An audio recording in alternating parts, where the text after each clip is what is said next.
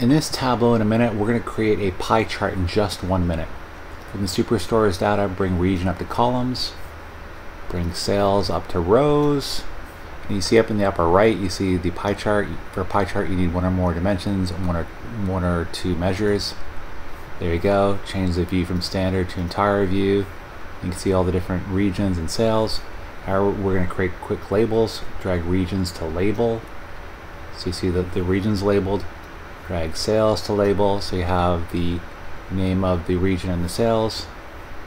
Now we're going to change the sales to quick table calculation to percentages of total.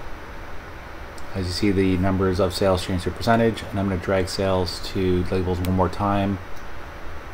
And I'm going to create, so now you can see that you have the name of the region, the percentage of the total, and the total sales.